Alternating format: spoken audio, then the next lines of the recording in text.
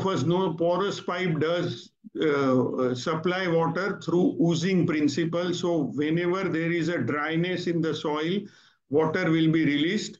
And whenever the water level will go down, the water will be pumped in. The capacity of tank is kept little larger both sides. So we can take care during even rainy time. So water, energy and fertilizer, all three we were being able to save. Means reclaimed water is used. There is hardly 0.5 HP pump is used. And for any reuse of reclaimed water, we need pumping, which is done without any or with very nominal energy. And NPK means which are there in the water is given back to the soil. So you can see in the operation and maintenance, there is no electricity use, so zero energy. Maintenance is only nominal, which is if the grass is grown too big during this monsoon time, or even if there is no regular cutting is done, only cutting is required to be done. And that is the only cost as far as maintenance is concerned, which anyone can do, or such big campus is already having a lot of gardener and other things. But the most important point is we have reclaimed water without energy, and for which water G is a new word in ECBC code. So water is reclaimed and energy is also saved. Plus we have achieved nutrient recovery also at this particular project. So since last 6 years, this is working at SML. There is not a single issue is there. Even I don't know right now anyone is connected from SML or not, but till today, we have not received any complaint from our customer. Then in order to satisfy the authority plus to check what has been done, treatment efficiency, the testing was carried out for TSS, pH, BOD, COD, bacteria, nitrate, phosphate at inlet of septic tank, outlet of septic tank, outlet of wetland.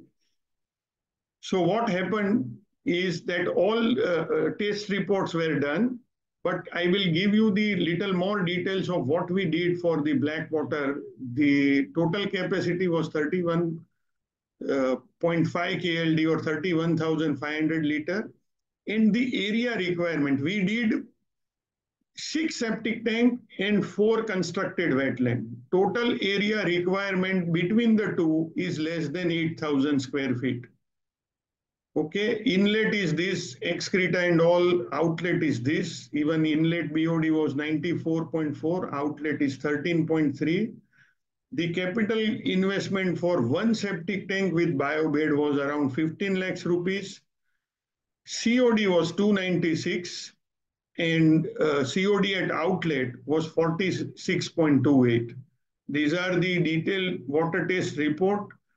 And see, when we do all these, the real bottleneck and challenge is very few customers allow us to do all this testing and all. These are very scientific tests. Even the test samples are to be carried out in a very specific manner.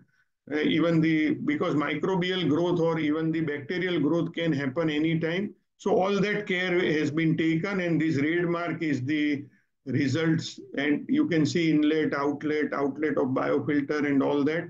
And these are the other details what we have done at site.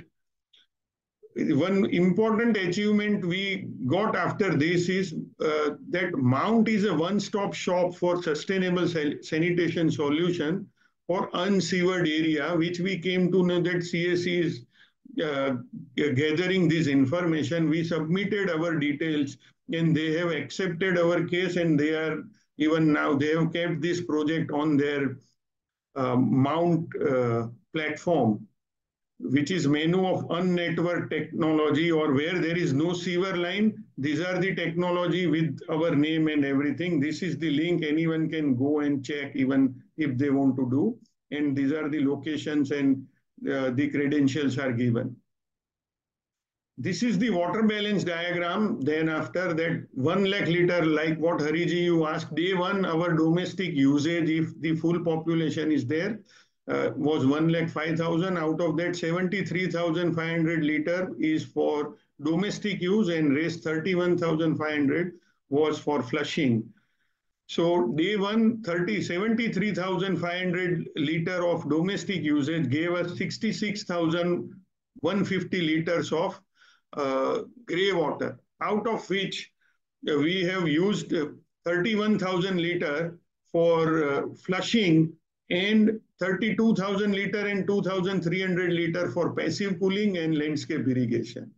Now, out of this 31,500 liter, 90% is again recovered, and 28,350 liters is again reused for the kitchen garden at site. So this is what we did, and you can see that the total water 66,150 is consumed by 3A, 3B, and 3C. This is the IGBC certification we received. Suresh Sir has only signed, but I don't know he is aware about the technicalities of the project. This is the platinum rating we never aimed for, but we got it